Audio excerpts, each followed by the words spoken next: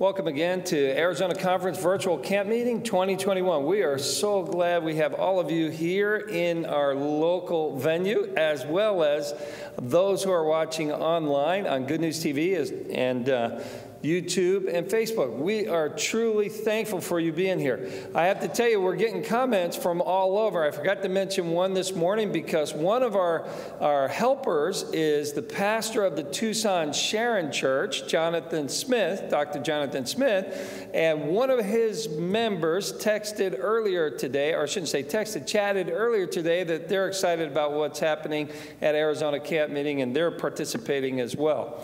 We are truly grateful for what God is doing. It has been a real blessing, and we're looking forward to this final installment. I want to say one quick shout out again to Pat Francis Howard. She's done a wonderful job with our lead-in music. And when I say that, I say it thinking about my dear friend Phil Draper. If Phil was here, he would be getting lots of shout-outs. He has done so much for Arizona Conference Camp Meeting for so many years. We truly miss him.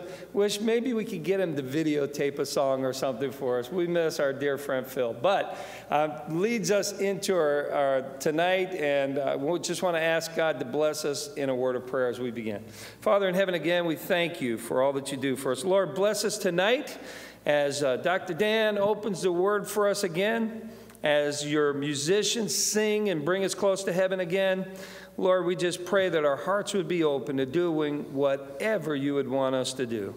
Lord, motivate us to serve you better. Through this service, we pray in Jesus' name. Amen.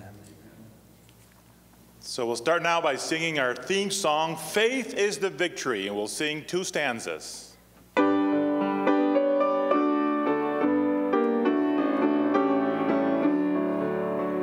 Encamped along the hills of light, ye Christian soldiers rise, and press the battle ere the night shall veil the glowing skies.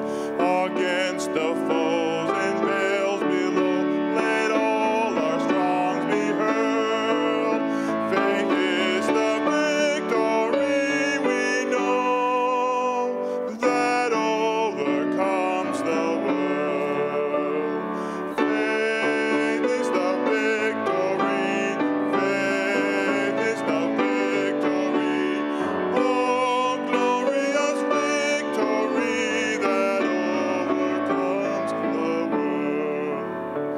To him that overcomes the foe, white raiment shall begin. Before the angels whom we know, he's come through best in heaven. And onward from the hills of light, our hearts with love aflame will vanquish all the host of night in Jesus' conquering name. Faith is the victory, faith is the victory. Oh, glorious victory that overcomes the world.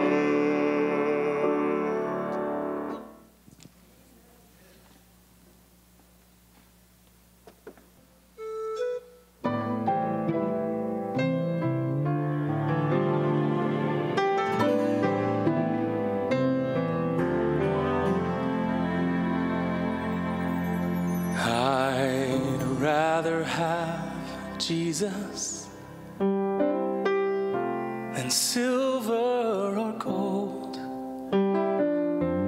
I'd rather be his than have riches untold. Oh, I'd rather have Jesus than houses or lands, and I'd rather be led by his nail-pierced hands than to be the king of a vast domain, or be held in sin's dread sway.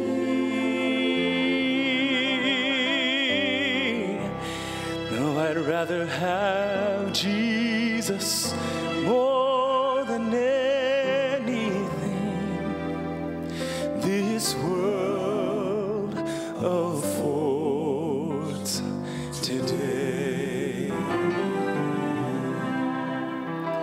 Oh, I'd rather have Jesus more than man's applause, and I'd rather be faithful to his dear cause, and I'd rather have Jesus than worldwide fame. Oh, I'd rather be true to his holy name than to be the king of a vast domain, or be held in a sense direct sway. Oh, I'd rather have Jesus more than anything this world affords today.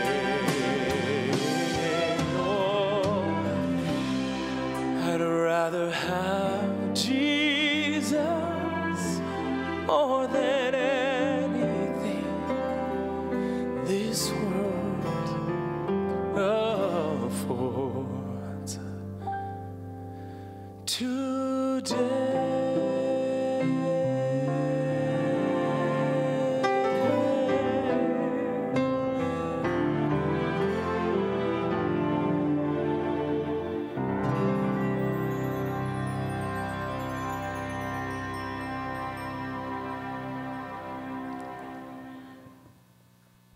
I'm Pastor Ed Anderson here in Phoenix, Arizona, the Arizona Conference. We're doing a baptism. It's historical, the very first time here on the Salt River. We have 35 baptisms and the Holy Spirit is working. The latter rain is occurring. Jesus is coming soon. Today we're going to have it happen with our conference president, Ed Keys, our ministerial secretary, Jorge Ramirez, and myself. So we are so thankful that this is happening today, and we just have to say, praise Lord.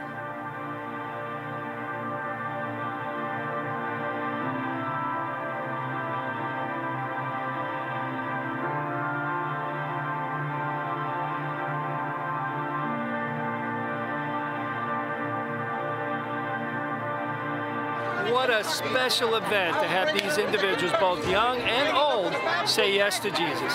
They want to follow Jesus with all their heart. I want to tell you, whoever's listening at home, whoever's watching this, that is the best decision you can make. We thank the Lord for the Chandler English Church and the Chandler Philam Church that joined together today for this special event. God bless you, God keep you, and keep you safe.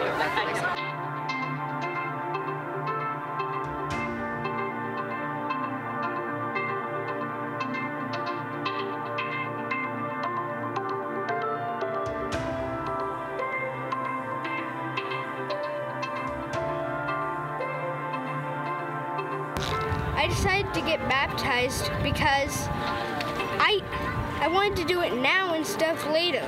I was thinking of doing it next year, and I know that I love the Holy Spirit and that He loves me. Amen.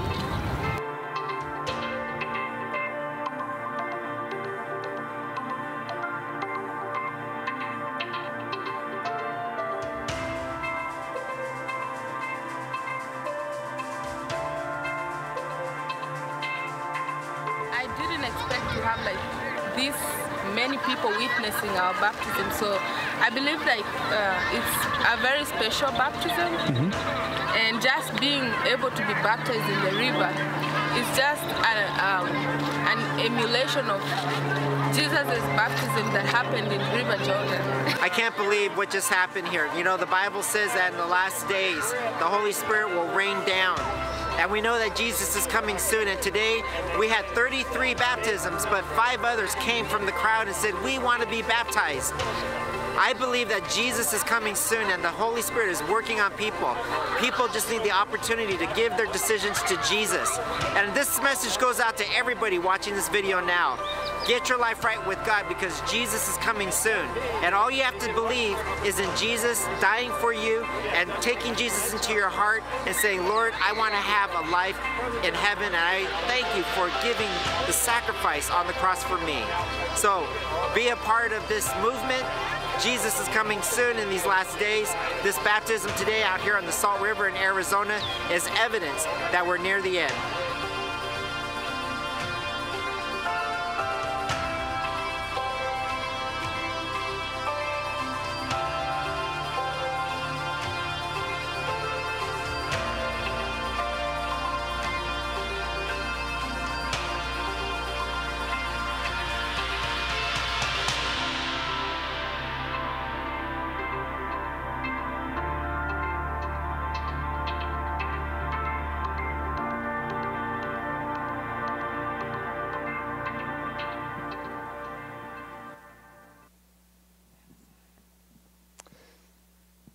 Amen. What a special event that was. We were truly excited to be there. It's always neat to see people baptized. I can tell you I've done well over 100 weddings in my ministerial career. I've done, unfortunately, dozens of funerals. I've done a lot of communion services, baby dedications, even house dedications. We even dedicated a van when I was in the Philippines some years ago to God's work. But there is nothing like a baptism. And thank you, Scott Michael Bennett, for sharing that. There is nothing like seeing someone make that decision to follow Jesus. It was a fun event, and I've been trying to be as close to scripted as possible since we're on live, but I do have to tell you this. I can't help but to tell you this. When we were there, I asked my beautiful wife, I said, do you think I should go with my robe on or should I go down to the tent they have down by the river? And I'll just get changed in the tent. And she goes, well, maybe go down by the tent. And I thought about it. I said, well, I don't want to drag clothes around. I'll put my robe on now. So I put my robe and my sandals on, and I started walking through the parking lot with all these people who are going rafting and canoeing and everything else. And people would point at me and they'd say, Moses? Or they'd say, Jesus? And they put this tall guy with sandals and a white robe. And the funniest one was one guy pointing, what are you doing here today? I said, well, we're having a baptism. He goes, there's a lot of people here who need to be baptized. It was just an incredible, incredible event. And God, I agree with Pastor Anderson, God is doing something special here. Time does not give us or permit us to share all that's going on, but I know my right-hand guy, Elder Ramirez, can tell you of all the baptisms that are happening in various churches all around Arizona in the most recent months. It's been amazing what God is doing, even during a pandemic. Nothing can stop God. Amen? Now, it's my privilege tonight to give a couple of special gifts, as we typically do in Arizona, give gifts besides other gifts to our musicians and our speaker. And so I'd like to ask Scott Michael Bennett if you'd come forward for a second, my friend. I know you're going to be singing in a minute, but this is a special gift. There's only about 300 people in the world that have one of these, and they've all either sang or spoke for the Arizona Conference. And this is a special, special cactus. We love the little stand that it comes on, and it says Arizona, and when you're home playing with your kids or talking to your wife, and you see that, say, hey, I had a fun time in Arizona, and God bless. Thank you so much. God bless you. And now I'm going to... Yes, we can praise the Lord for his ministry. I'm going to ask Dr. Dan Jarrard to come up as well. He calls himself Danny. I like that. Since he's a baseball player, there's a lot of good Danny baseball players. I won't get into that. But Dan, thank you again for your tremendous ministry. And in this bag that my wife is holding is one of these cactus for you as well. Praise the Lord. And we want to thank you for what you've done. You've brought us close to Jesus. I'm going to give a shout out to a pastor here in Arizona, retired not too long ago, a guy named Rocky Gale, who texted me today and said he's never been so touched by a message than the message you gave him. Rocky's an evangelist. He's a soul winner. Praise God. Praise the Lord. Thank you, Dr. Dan. God bless you. Oh, it's in the back. Thank you very much. Dan, watch this one. This is our sample one. This is like getting the sample car. You want the original. All right, God bless you.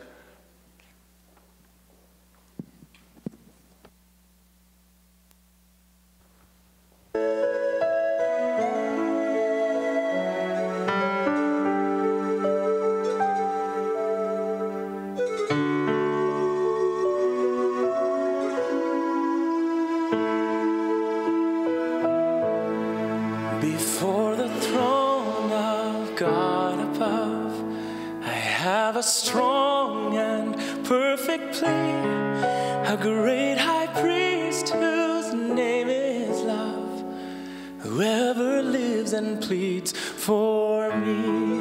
My name is graven on his hands, my name is written on his heart. I know that while in heaven he stands, no tongue can bid me thence depart. No tongue can bid me thence depart.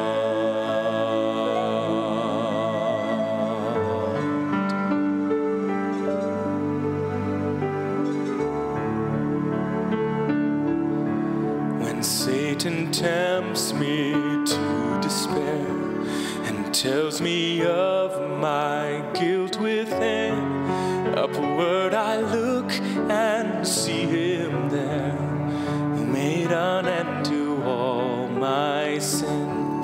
Because my sinless Savior died, my sinful soul is counted free, for God the just is satisfied to look on him and pardon me, to look on him and pardon me. Behold him there, the risen Lamb, my perfect spotless righteousness, the great unchangeable I am, the King of glory and of grace.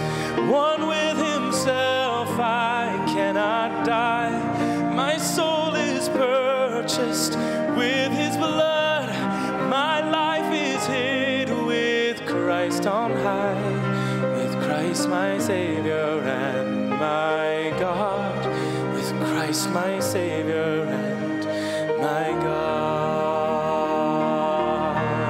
One with himself I cannot die, my soul is purchased with his blood, my life is hid with Christ on high, with Christ my Savior and my God, with Christ my Savior and my God.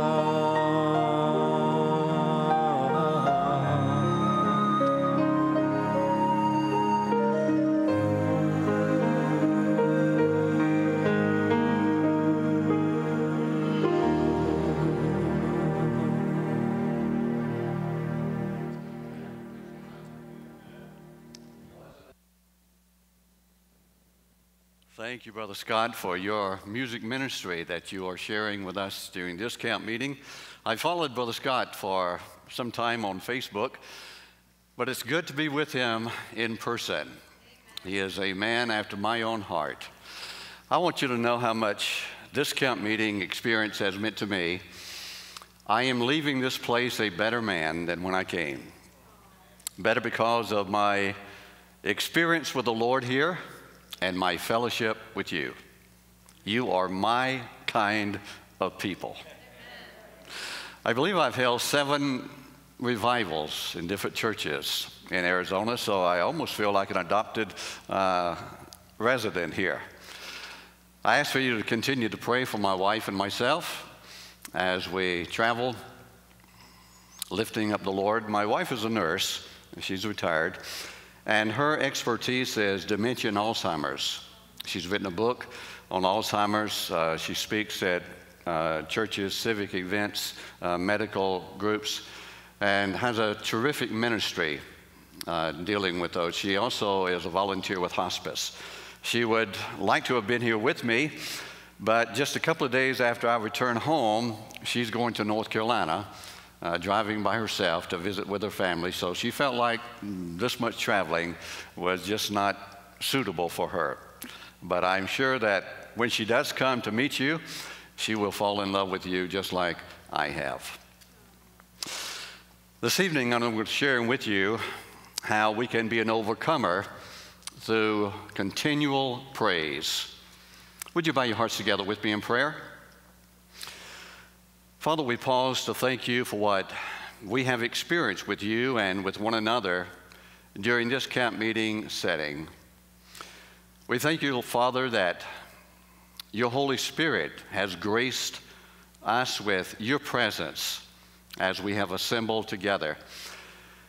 And Lord, I pray that if I have said anything or I have done anything while in this place that has not been becoming to you, has not represented you in the way that I should have, please forgive me. And now, realizing the importance of what I'm about to share from your word, again, I'm offering myself as a vessel, afresh and anew into your hands.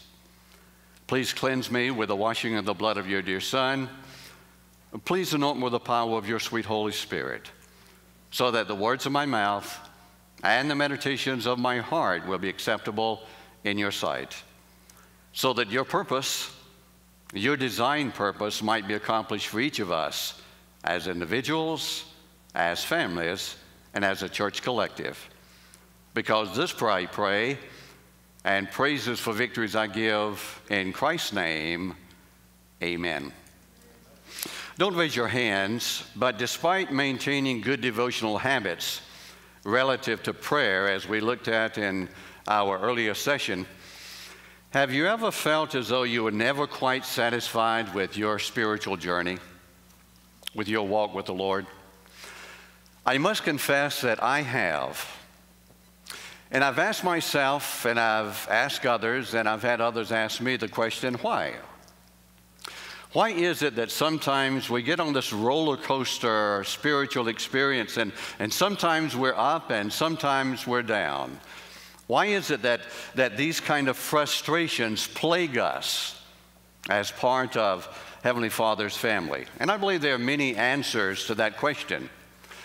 But I'm convicted in my intellect, and I'm convinced in my emotions, that one of the answers relates to an aspect of worship and of daily living that we do not exercise enough. Now, I believe in exercise. I'm a certified master fitness trainer. I religiously work out at least 4 days a week. I've trained hundreds of people down through the years. I've had my own fitness business. I've written a book on fitness. So I believe in personal fitness. I believe in physical fitness. But even more than that, I believe in spiritual fitness. And one of the aspects of spiritual fitness that we do not exercise enough is in regard to praise. A number of years ago, I was traveling and I read a slogan on a church sign that went like this: praise is the spark plug of faith. Amen. And I like that. Amen. You know what a spark plug does, don't you? It helps bring about ignition. And sometimes our faith needs igniting. Do you remember that the disciples came to Jesus on one occasion and asked a favor of him concerning faith? They said, Lord, increase our faith. And the Bible teaches that you and I are to be growing. We are to be maturing in our faith. And to the student of God's Word, it's quite convincing that the Bible places just as important emphasis on praise as it does on prayer. And in our journey with Christ, there must be the balance of both of them. There must be prayer and there must be praise. When I was a young boy, we were visiting our grandparents one Sunday afternoon, and I was walking out across their backyard, and I saw some dust coming from beneath one of the large trees. And being the inquisitive young man I was then and still am today, I made my way to the tree to investigate. And when I arrived, I saw laying on the ground a small little bird. It had fallen from its nest and broken one of its wings. And with its one good wing, it was flapping with all of its might, all of its strength, all of its energy. And yet the little bird was just going round and round and round in a circle, stirring up a lot of dust.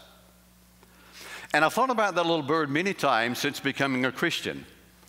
Isn't that how we sometimes find ourselves? Despite a lot of programs and movement, it seems as though sometimes as individuals and families and churches, we're just going round and round and round in a circle, stirring up a lot of dust. Well, if you and I are going to be overcomers as God desires, we need two whole wings. We need the wing of prayer, and we need the wing of praise.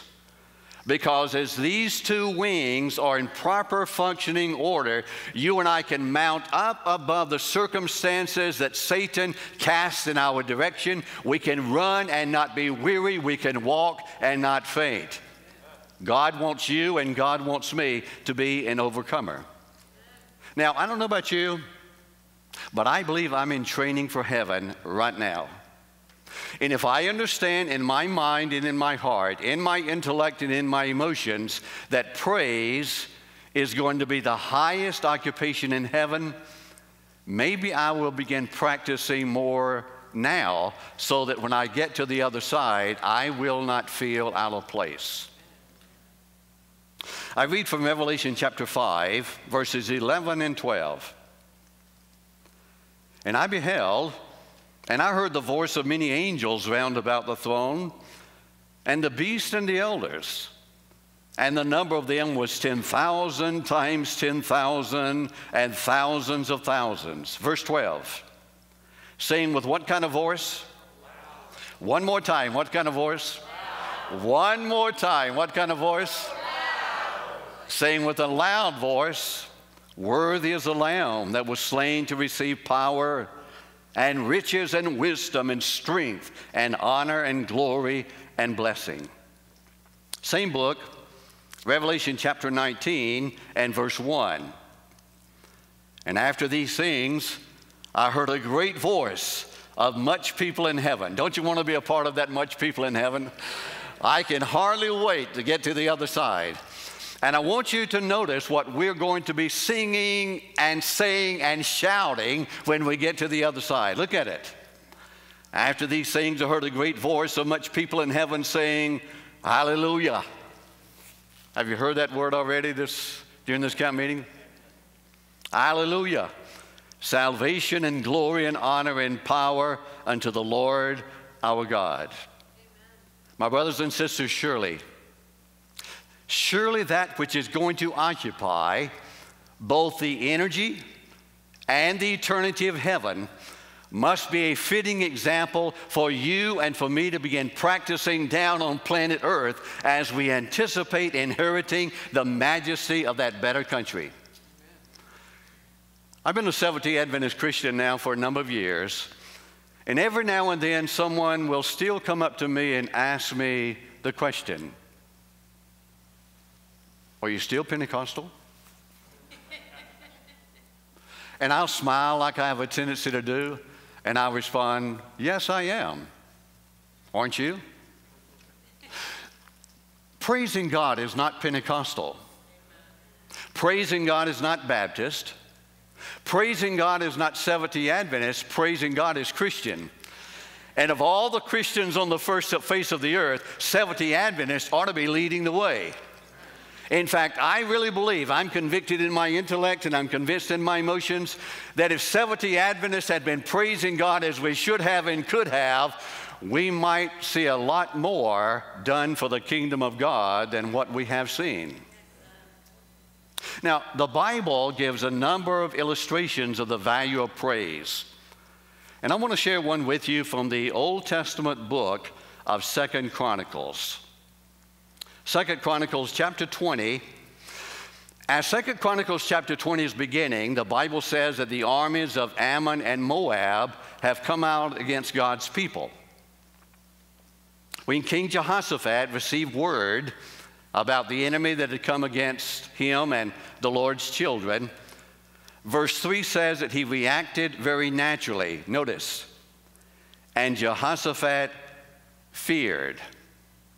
However, King Jehoshaphat did not allow that negative agent of fear to linger in his mind and in his heart, but rather he turned that negative agent of fear into a positive agent for the glory of God as he summoned God's people to a season of prayer and praise. Question: how do you act and how do you react when the devil throws you a negative lemon? You know what most of us do? Most of us make sour-looking faces. But I have discovered there are at least two good things to do with a lemon. I make lemonade or lemon pie. Because how you and I act and react to the lemon Satan casts in our direction is going to determine how much victory we have in our own lives and how effective our testimony is to others. I mean, who do we think we're going to influence for the kingdom of God if we're always walking around with a sour-looking disposition on our countenance? This world is looking for joy. And you and I have something that we can share with him, because the joy of the Lord is our what? The joy of the Lord is our strength. And as we exude in God's joy, it can make an impact on the lives of others. And so with the people of the kingdom gathered round about, King Jehoshaphat led out in a national season of prayer and praise. And what a season it was. And to me, one of the greatest and yet humblest statements ever uttered by human lips is recorded in verse number 12. Look at it with me. The king is praying, and he says, O our God, wilt thou not judge them? For we have no might against this great company that cometh against us, neither know we what to do. Now let me stop there and ask you a question. Have you ever felt like that? Have you ever felt like you just did not know what to do?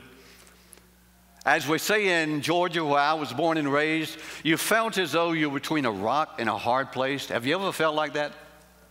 But I want you to notice where his attention turned. He said, God, even though the army is great that's come out against us, and even though we do not know what to do, we're not going to focus on the enemy. Look at it. Our eyes are where? Our eyes are upon thee. Not on the circumstances, not on the environment, but he was turning his attention toward God. Now, the Bible doesn't reveal how long they waited for an answer to that prayer. But I personally do not believe they waited too long. And God sent a messenger with a message of hope. Let's continue reading in verse 15. This is what the messenger said. Hearken, you all members of the Christian church, and you inhabitants of the Arizona Conference, and thou, President Ed Keyes. Isn't that what your Bible says? That's exactly what my King James Version of the Bible says. You see, God's message of hope has not changed. And God's saying to the church today the same thing God said to his people years ago. And God's saying to leaders today the same thing he said to leaders in days past. So what was and is the message of hope? Hearken you all Judah, and you inhabitants of Jerusalem, and thou, King Jehoshaphat, thus saith the Lord unto you, underscore these next words, be not afraid. Now, how had the king acted and reacted in verse 3? He feared. And so a part of the message of hope then and the message of hope today is, don't be afraid, nor dismayed by reason of this great multitude, for the battle is not yours, but God's. And then without taking a breath, the messenger continued in verse 16, go tomorrow down against them. Now, let me stop there just a moment. I know myself pretty well. And if I had been standing there listening to that message, about that time I would have thrown up both of my hands and shouted at the top of my lungs, wait just a minute. You just told me that the battle is not mine, the battle is God's. So if the battle is God's and not mine, why can't I sleep in late tomorrow? If the battle is God's and not mine, why can't I skip breakfast and just get up in time for brunch? In fact, if the battle is God's and not mine, why do I even need to bother to get out of bed? Well, a very important reason, and the reason is this. God knows the strategy of the enemy even before the enemy thinks it up. May I repeat that? God knows the strategy of the enemy even before the enemy thinks it up. My brothers and sisters, do you understand in your mind and in your heart that the devil can't pull anything over on God? God knows the end from the beginning and everything in between. And so the prophet continues, tomorrow go you down against them. Behold, they come up by the cliff of Ziz, and you shall find them at the end of the brook before the wilderness of Jarrard. Before the generals ever mapped out their strategy, God already knew their tactics. The enemy can't pull anything over on God.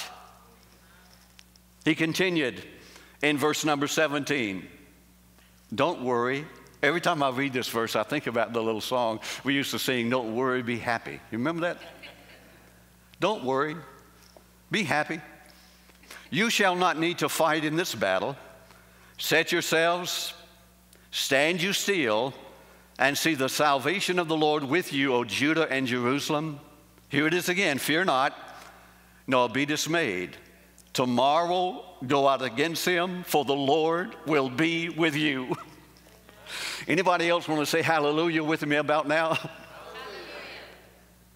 And God's saying the same thing to us today. God will be with us.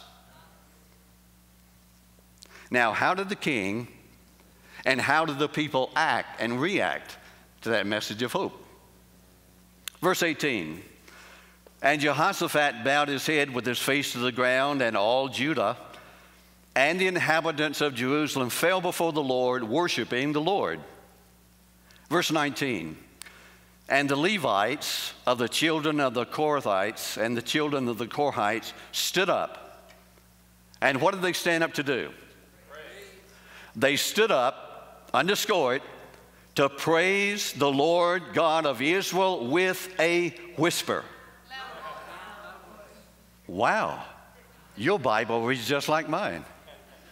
They stood up to praise the Lord God of Israel with a loud voice on high. There are some people who get a little upset with Pastor Dan because I have a tendency to get louder and louder and louder. But if you will pardon my English, you ain't heard nothing yet.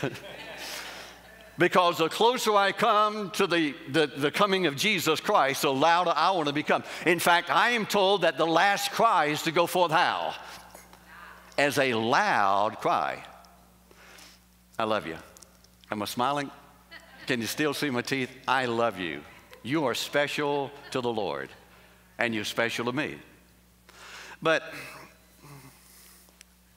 one of the things that really concerned me when my wife and I became Seventh-day Adventist Christians is how quiet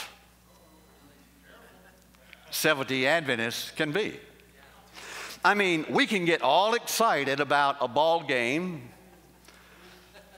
We can get all excited about a movie.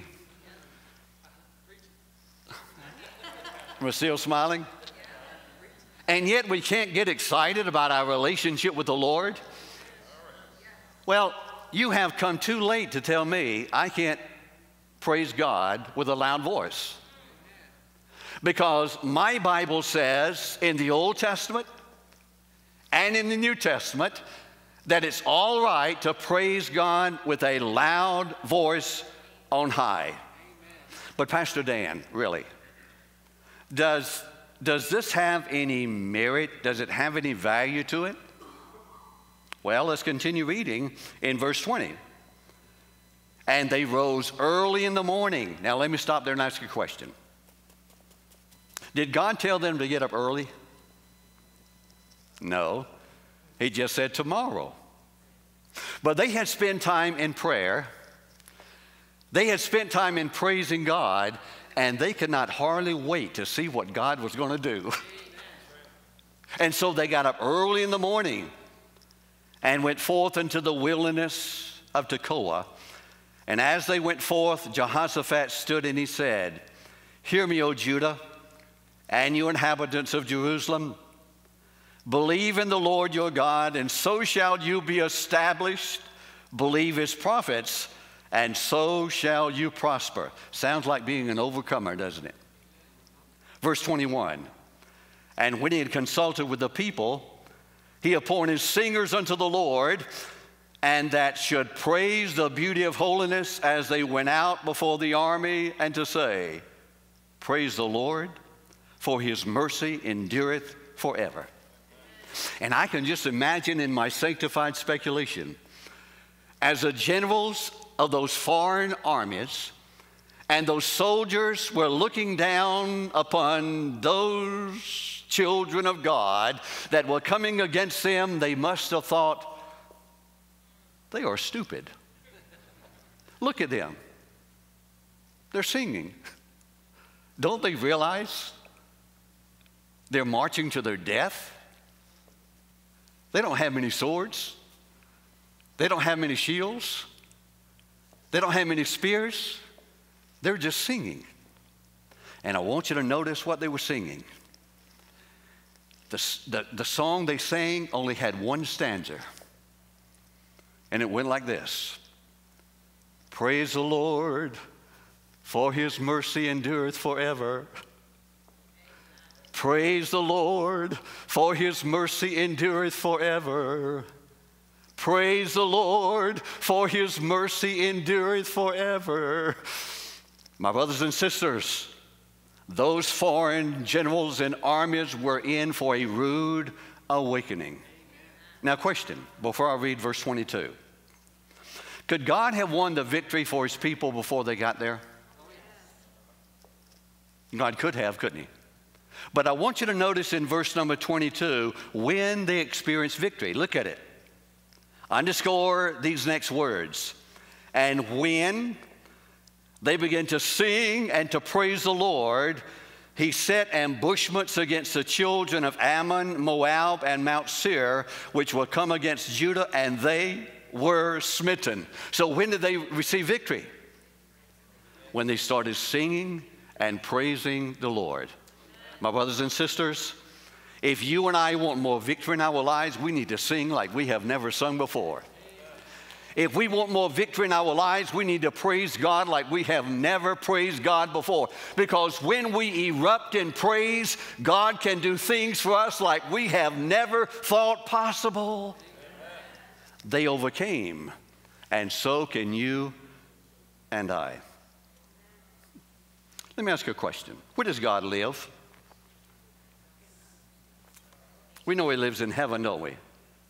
But in his relationship with us, where does God live?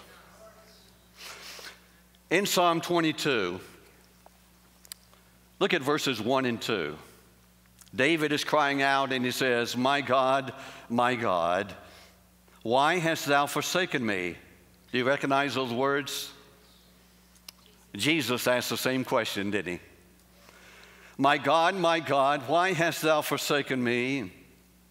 Why art thou far from helping me and from the words of my roaring? O my God, I cry in the daytime, but thou hearest not, and in the night season, and am not silent. Have you ever felt like that? David was discouraged.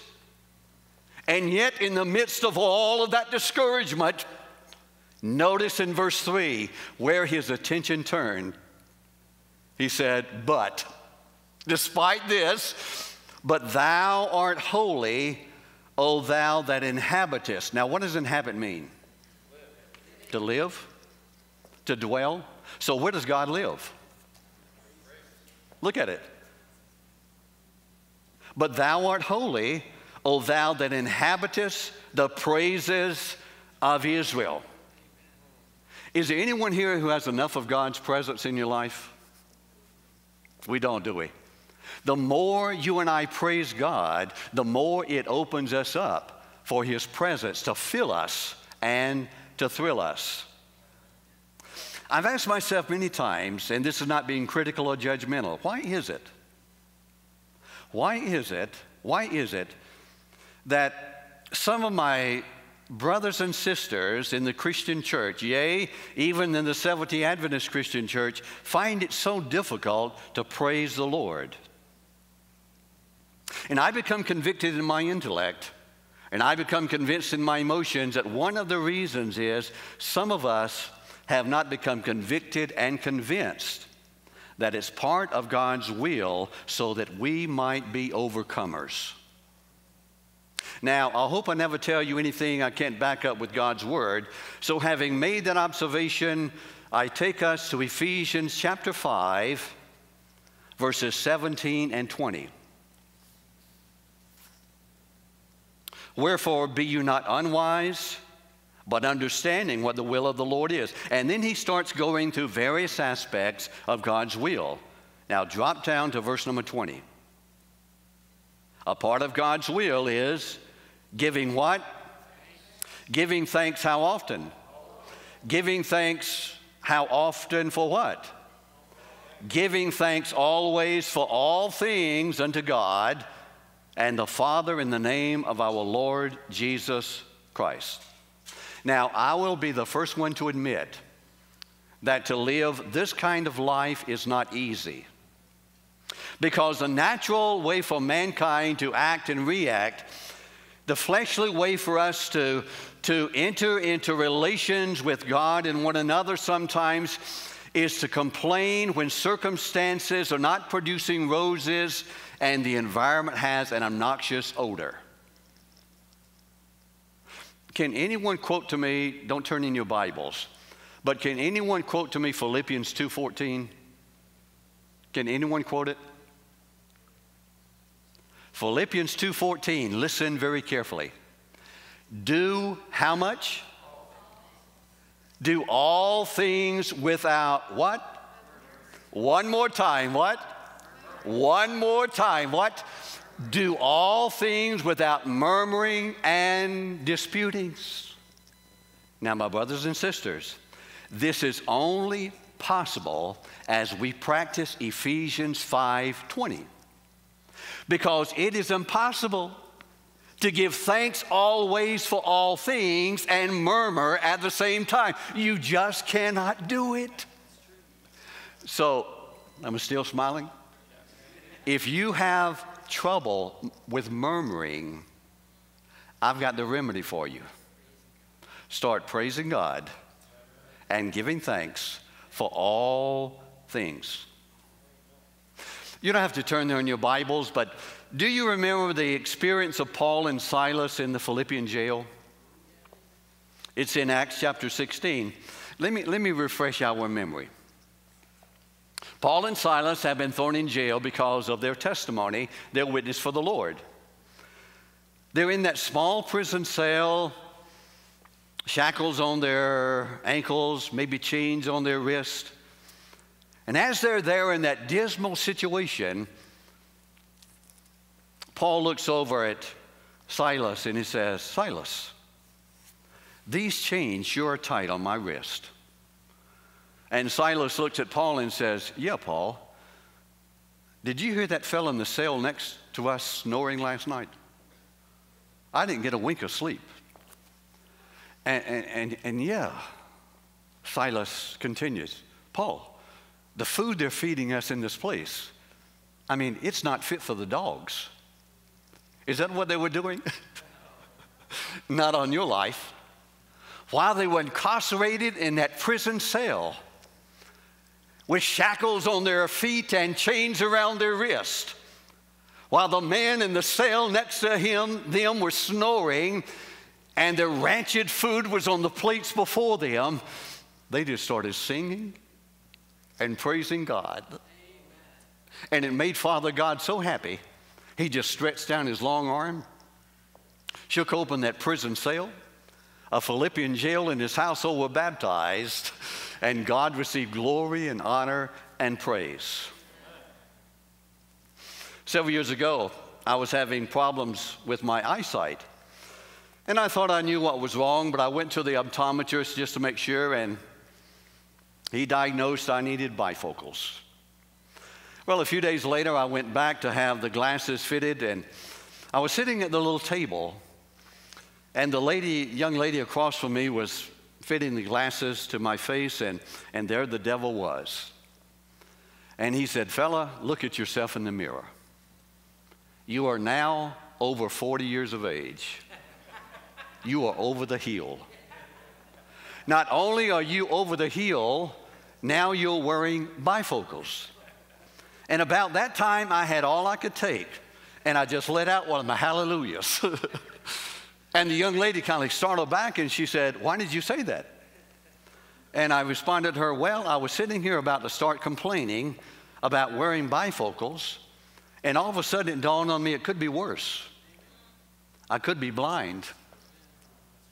I shared that several months later in a revival series, and there was an elderly lady came up to me after the service, and she had a big grin on her face, and she said, "Pastor Dan, don't ever say anything against trifocals.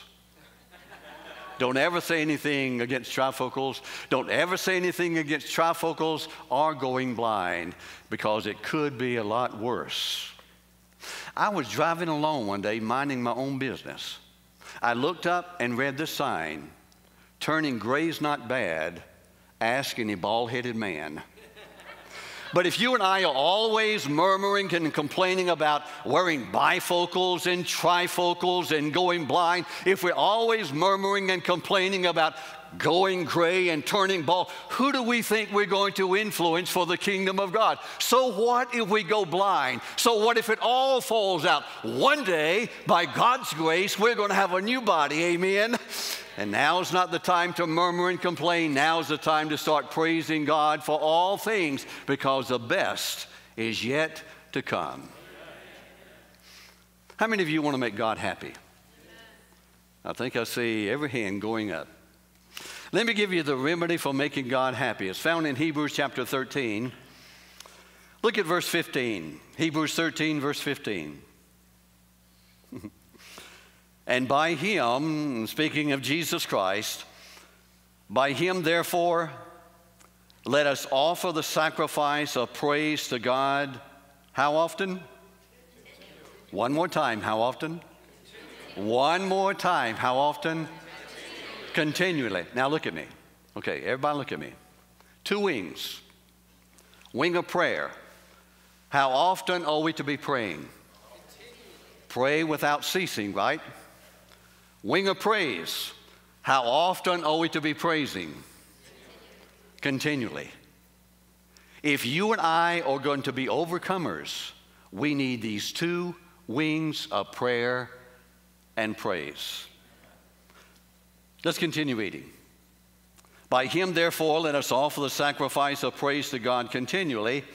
That is the first fruits of our lips, giving thanks to his name." Now, follow me very closely here.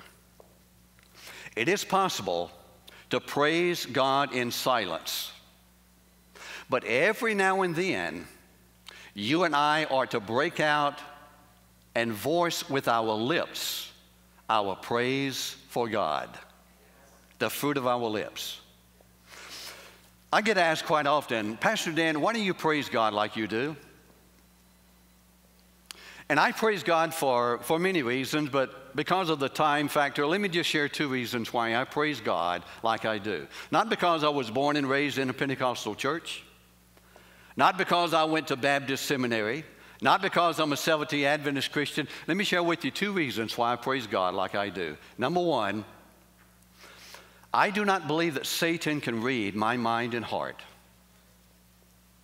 In fact, sometimes I wonder what's going on there, okay?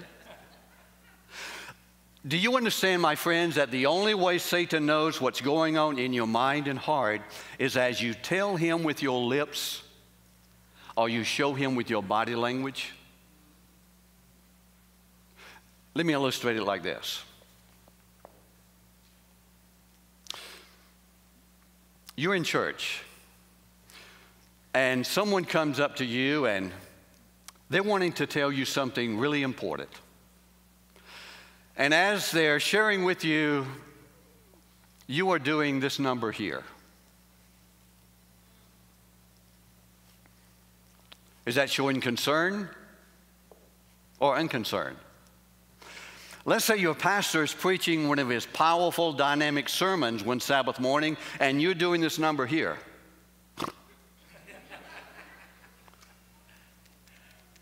Showing interest or non-interest? You see, the only way the devil knows what's going on in our mind and heart is as we show him with our body language or tell him with our lips. And every now and then, after he has shot those fiery darts in my direction, and I can take it no longer, I have a little ritual I go through. I get in my car. I drive to the closest interstate highway or country road, and I get my car going just as fast as it will go. That's safe and legal. I roll down the window, and I start singing as loud as I can. Oh, how I love Jesus. Oh, how I love Jesus. Oh, how I love Jesus. Because he first loved me. And then I say, devil, how do you like that? Sometimes Satan needs to hear from the fruit of our lips that we love God. Second reason why I praise God out loud like I do, I have discovered that by and large the language of our generation is condemnation. I mean, our little children can cut one another down so fast. Pew, pew, pew. We have taught them well. Condemnation is the language of our generation. And it's so easy for us to fall into the trap of using condemnatory words as we communicate with one another. It's an easy trap to fall into.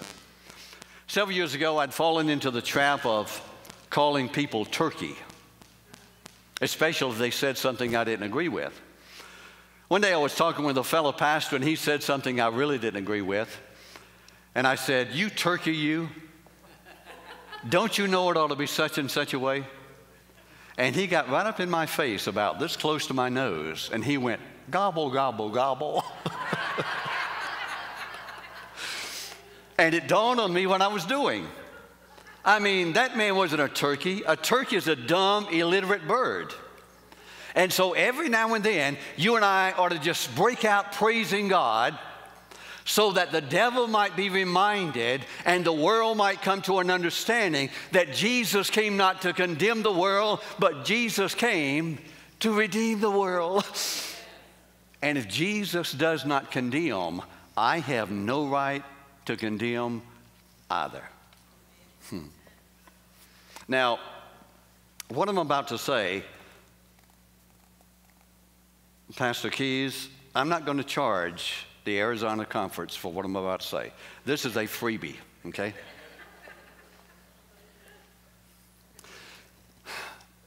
It is all right to praise God out loud in church. When Brother Scott sings one of his anointed songs, you ought to say, amen. When your pastor preaches one of his powerful, dynamic sermons, you ought to let out a praise the Lord every now and then. When someone excites your spirit in Christ, you ought to just break out in a hallelujah every now and then. Don't. I have people come, I'm still smiling. I have people come to me sometimes and they ask the question, why is it, Pastor Dan, that people come to our Seventh-day Adventist churches and they don't come back? Well, there are a number of reasons why, but let me tell you one of the reasons why. One of the reasons why is that when some people come to some of our Seventh-day Adventist churches, it's almost like attending a funeral. Amen or ouch. It is all right to praise God out loud in church as long as it's done decently and in order. Now, I asked the question earlier, how many of you want to make God happy? Look at verse number 16. But to do good and to communicate, forget not, for with such sacrifices, underscore it, God is, how? God is well pleased. So I believe that every time you and I praise God, Heavenly Father looks over at Jesus and Jesus looks over at Heavenly Father and they just smile real big.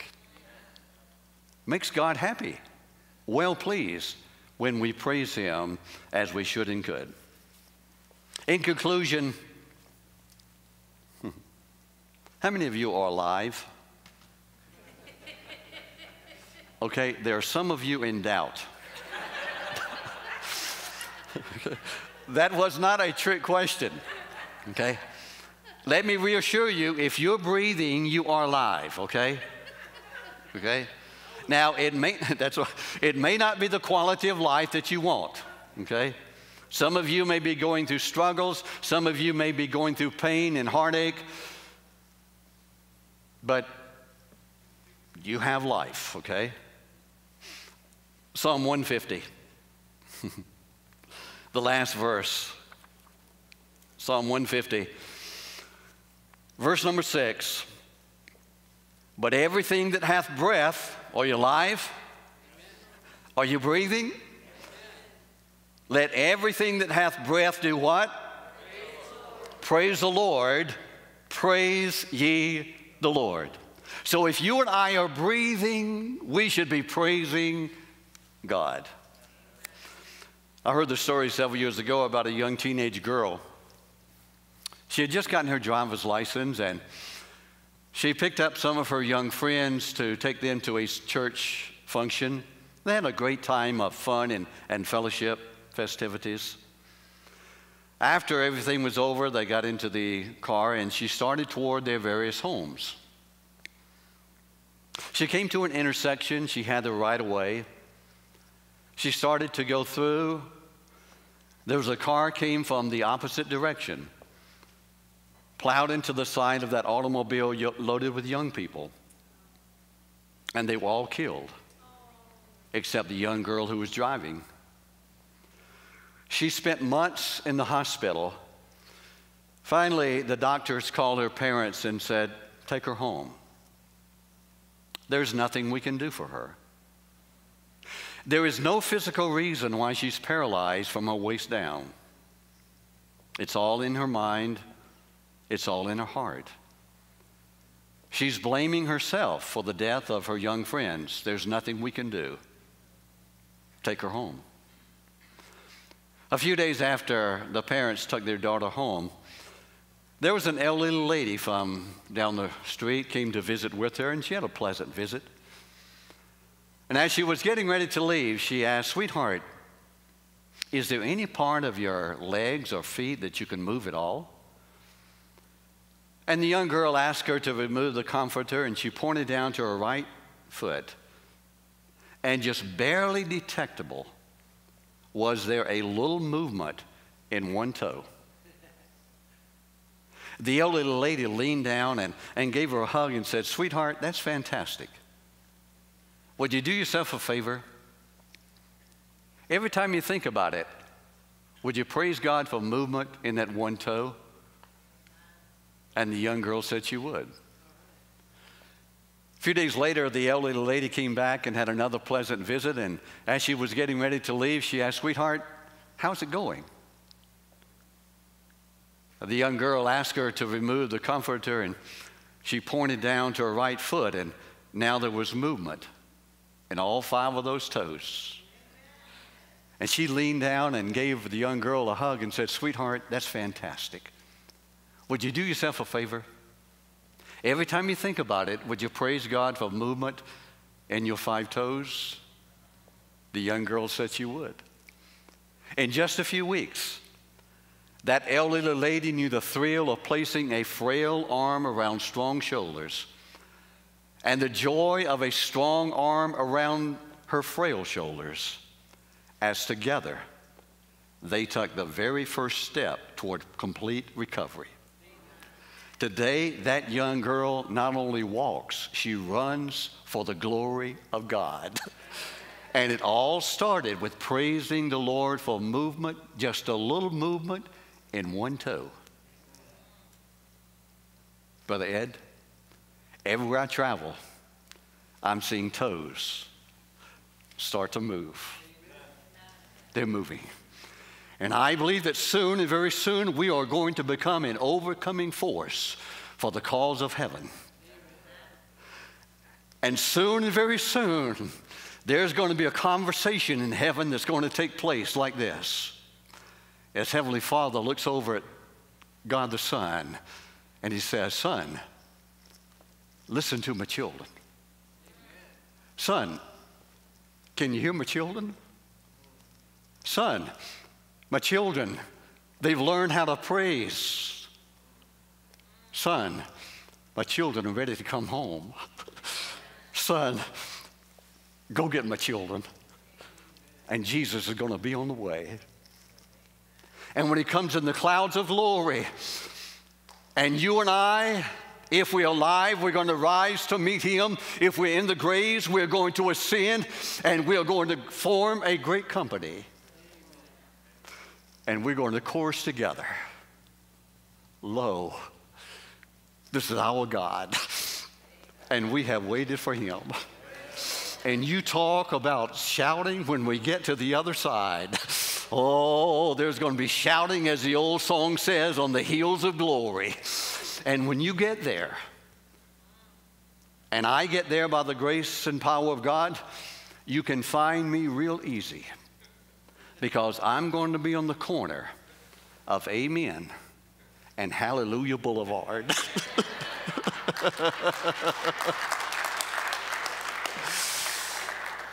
Will you meet me there?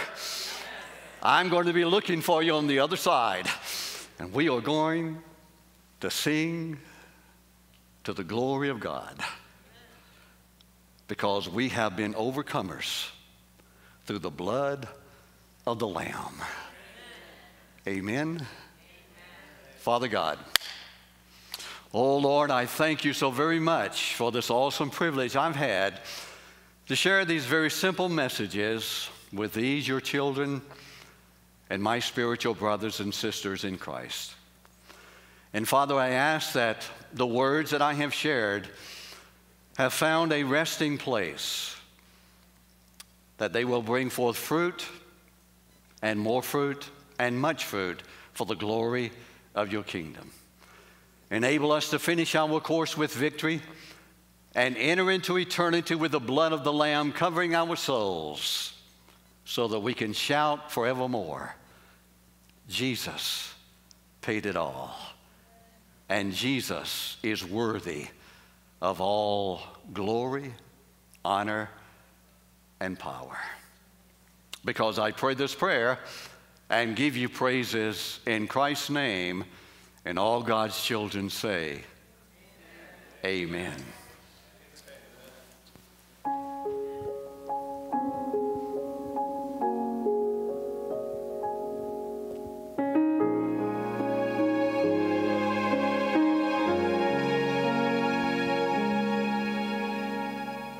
I have fixed my mind on another time, on another time. Here I mean to stand until God gives me more light. And that is today, today, today, until He comes. I have fixed my mind on another time, on another time.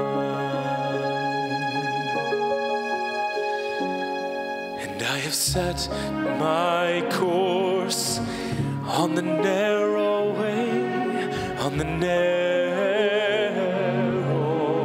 way.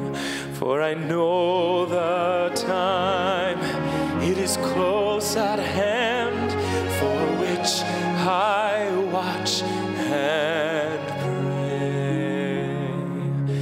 And that is today, today, today, until He comes. I have set my course on the narrow way, on the narrow way. Even so, Lord, come quickly. This is my fervent prayer, for I've caught a glimpse of glory, and I'm longing to be there.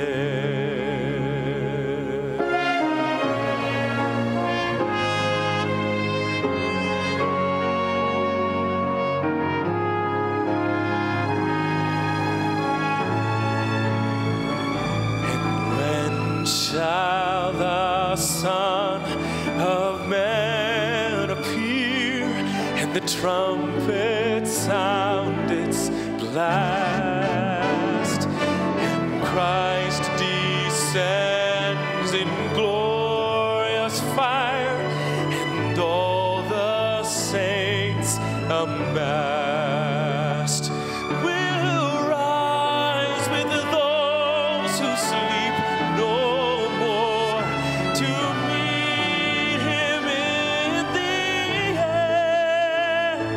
When shall the Son of Man appear? The Son of Man appear.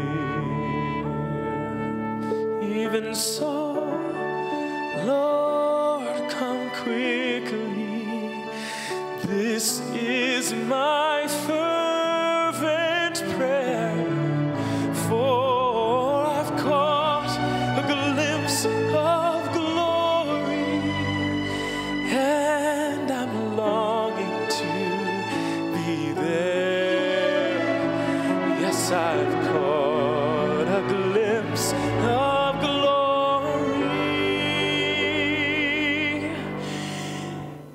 and I'm longing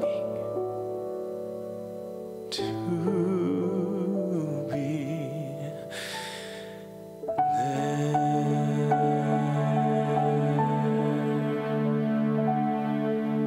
I have fixed my mind on another time, on another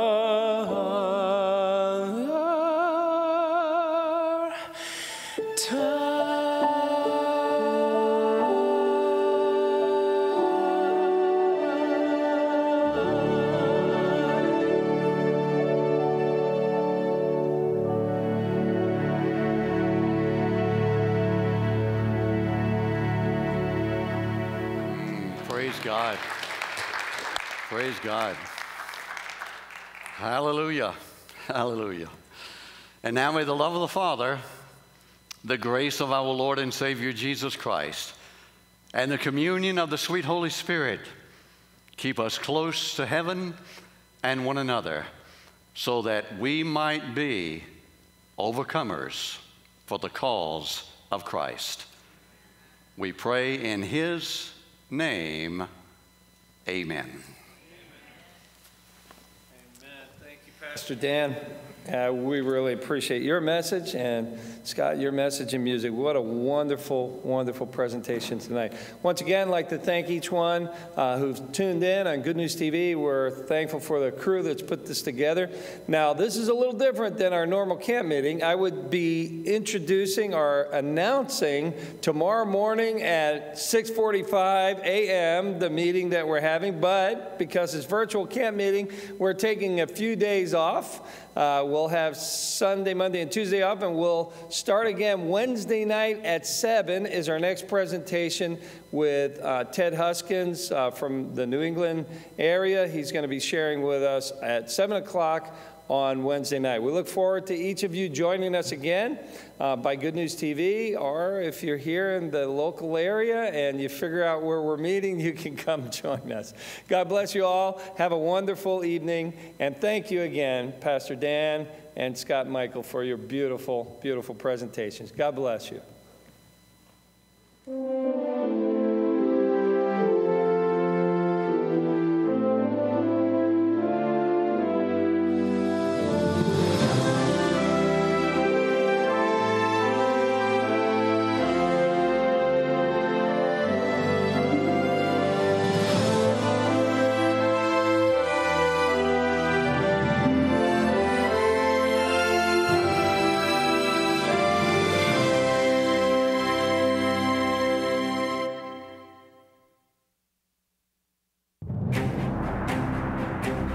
Hi, I'm Luke Skelton, General Manager for Good News TV.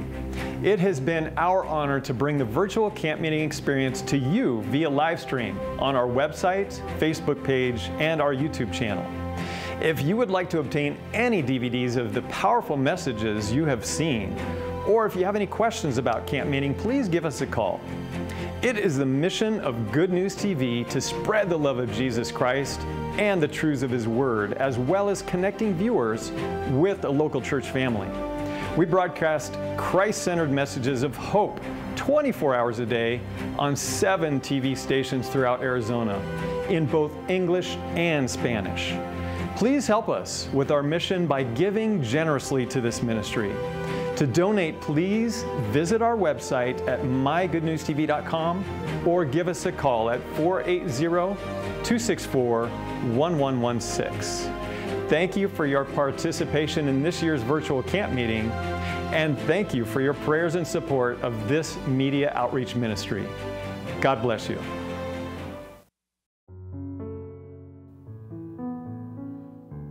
In 1946, God decided He was going to call somebody into the ministry. So He thought, well, let's go to Washington State and take a look at Seattle and see what we can find. And He decided He was going to choose the most unlikely prospect for the ministry. And so He looked around and He saw this short kid of 10 years old in Ballard, this part of Seattle. And He said, perfect.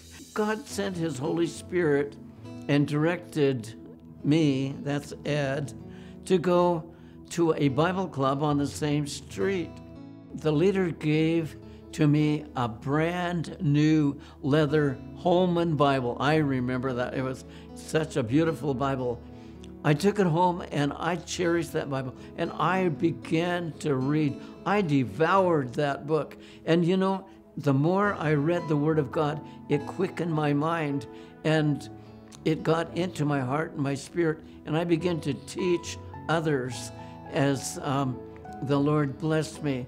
And then after graduating from Ballard High School in Seattle, I went to Northwest College, and there I studied for the ministry. Between my junior and senior year, I married Olga. She was the daughter of the people who had the Children's Bible Club that I became a Christian in. In 1959, I graduated from Northwest College, and Then I started my ministry with the Native Americans. I received an appointment, a national appointed home missionary to the American Indians. 10 days after leaving my last church was an Indian church in the city of Seattle. 10 days later, my wife Olga suddenly died from a massive brain hemorrhage. And it was really a shock to me. But you know, during those lonely hours, I felt the presence of God. He's there when you need him. And I just thank him for his presence. And then later on, God led me to a dear friend that I'd known for about 40 years. And we were married. Her name was Jan. We moved to Arizona, and we attended First Assembly of God Church in Apache Junction. Then in 2009, television went from analog to digital. So we bought a converter box, and we decided, well, we'll reprogram it. And an interesting station came up called Good News TV. And we were really attracted to it because we were into healthy lifestyle, and also cooking. And so we really loved the program. And so we began to listen to the highly intelligent, intellectual guest speakers. And we just were really, at first, a little upset because they taught differently than I had been taught. Where are the dead now? It says he remains in the tomb, and when Jesus comes, they're in the graves. If that's clear, let me hear you say amen. Well, that's interesting. Come on, preacher. What about the thief on the cross? But the more I realized they were backing up everything they said by the scripture, I realized there's really something to it. We really enjoyed the programming so much we decided we wanted to support it. After watching the different programming, I began to change my thoughts about the Sabbath and about the state of the dead and about the second coming of Christ. And there were many other doctrines that really arrested us, and we liked it. And in the Yellow Pages, I found Mesa Palm Seventh-day Adventist Church. We were warmly welcomed. You know, greeters are so important. I had requested to see the pastor. He called up and came over to see me, expecting to see a Seventh-day Adventist retired pastor. And it blew his mind to find out I was an Assembly of God pastor. He spent 2.5 hours with us, and we fell in love with this man of God. He was so warm and special. The next Sabbath, we went back to the church, and I asked him first thing for a book of doctrine, because doctrine has always been important, and following God's word to me is the primary thing. If it's in God's word, I'm going to accept it. If it's not, I just throw it out. And so I took the book of doctrine, and it was entitled, What Seventh-day Adventists Believe. And I brought it home. I read it through in that week, and I thought, wow, really makes sense. And I have since read the book through 2 more times, and each time I realize it makes a lot of sense. It's really scriptural. Pastor Darnell was really brave, and he even let me preach in his church not too long later. But I did have a struggle about my credentials. And it took me several months of debating and what to do. And finally, Jan said, "You're nothing but a mugwump." And I said, "What's a mugwump?" And she said, well, that's a political term of a bird sitting on a fence with his mug on one side and his wump on the other. And she says, you're going to have to make up your mind. And I decided, well, I don't want to be a mugwump. And so I realized at that point I was no good to the Assemblies of God because I no longer believed the way they believed. Well, you know, the day that I took and mailed my resignation to the Assemblies of God, I walked out the driveway and put it in our mailbox by the street. And when I did that, as I walked back, I've just felt so light and happy. It was like a weight had been lifted off my back. I was so certain that I had done the right thing. And of course, I do love the Assemblies of God. And you know, they love me even yet and allow me to speak even in their churches and some of the Indian camp meetings when I go to Washington State.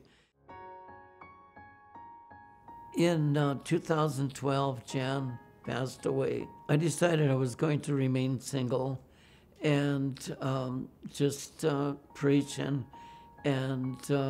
do whatever the Lord would lead me to do. And then God brought to me the most wonderful, beautiful wife. I can't believe it. So I asked her if she would marry me, and it took her about a half a second to say yes. And so then we got married on June the 7th, 2014. Now we are able to give our life to the Lord, and we still minister in churches. Sheila sings beautifully, and I preach. And I just praise God for Good News TV, because Good News TV has changed my life.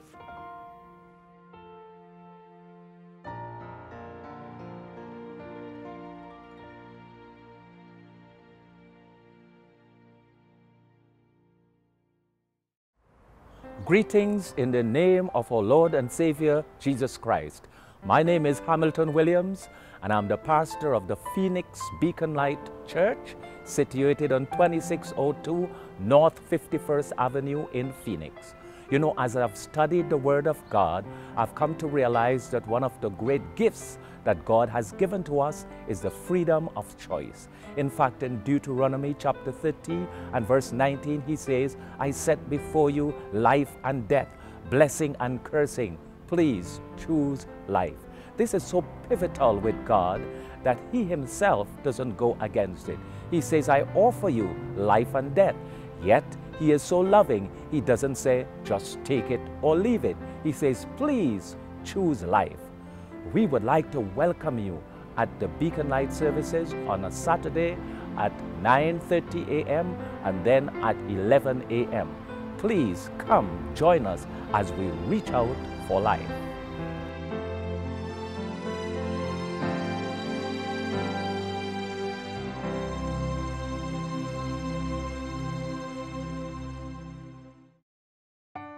Who is Jesus?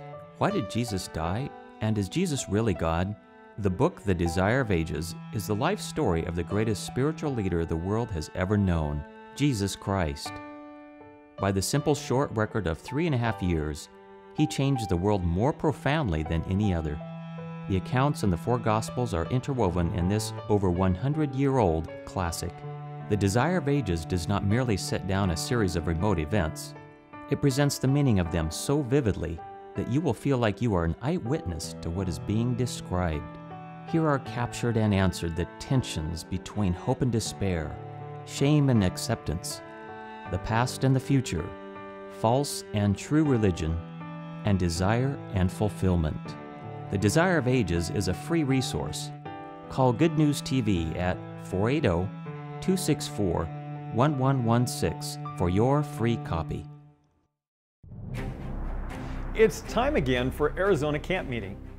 This is a time every year to come away for spiritual renewal, to enjoy fellowship and powerful Christ-centered messages of encouragement and hope.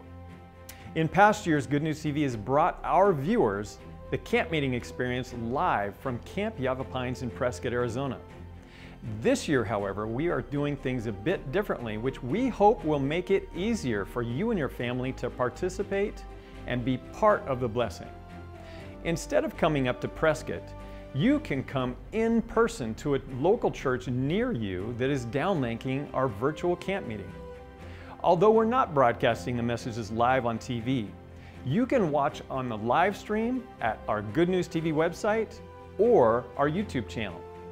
But since fellowship is an important part of camp meeting for the whole family, we encourage you to come in person and experience it together with fellow believers.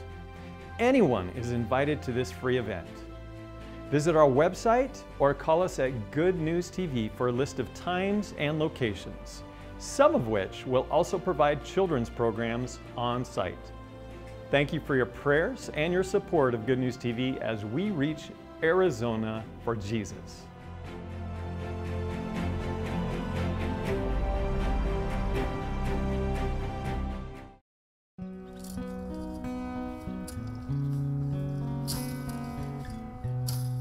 My name is Bill Johnson. I'm 88 years old. I'm sorry to say my wife passed away approximately 8 years ago.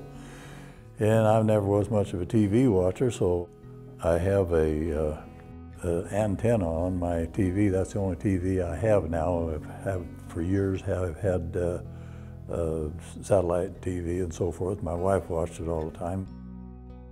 I've been blessed to be able to watch Amazing Facts, 3ABN on Good News TV, with just my antenna. And I came across Doug Batchelor on Amazing Facts TV. I got to watching him a whole lot and became rather interested in what he had to say.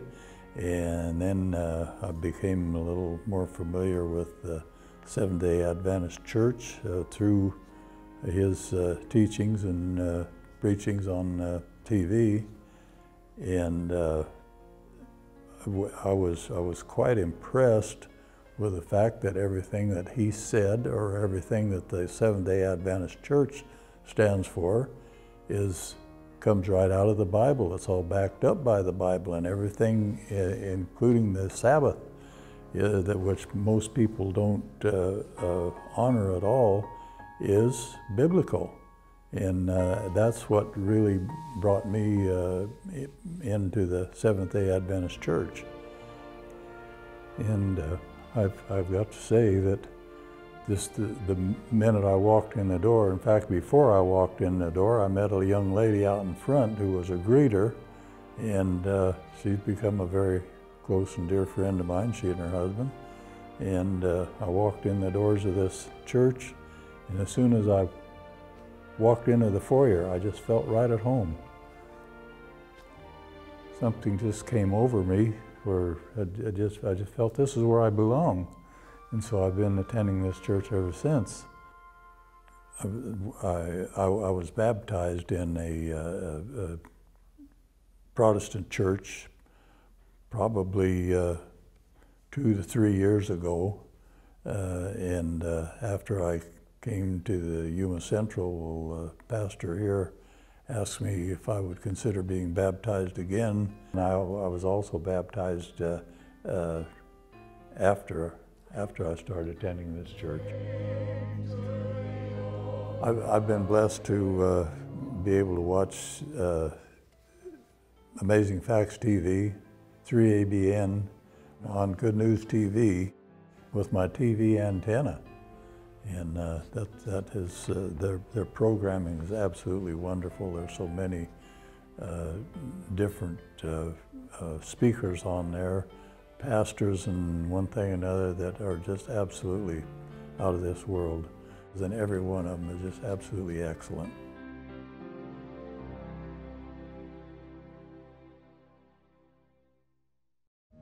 Hi, my name is Jeff Rogers, and I'm the principal at Thunderbird Adventist Academy on this lush green campus that you see behind me here in Scottsdale, Arizona. I want to talk to you for a quick minute about our program. A program that has a dual purpose: to train students for college and for life on this earth, but also to introduce them to Jesus Christ as a friend. I work with some amazing teachers who are dedicated to not just education, but also to introducing these students to God. Whether it's through our ski vespers or through our mission trips, we provide creative approaches to introducing students to God. If you'd like more information about Thunderbird Adventist Academy, please contact Good News TV and come experience life here at TAA. Thank you.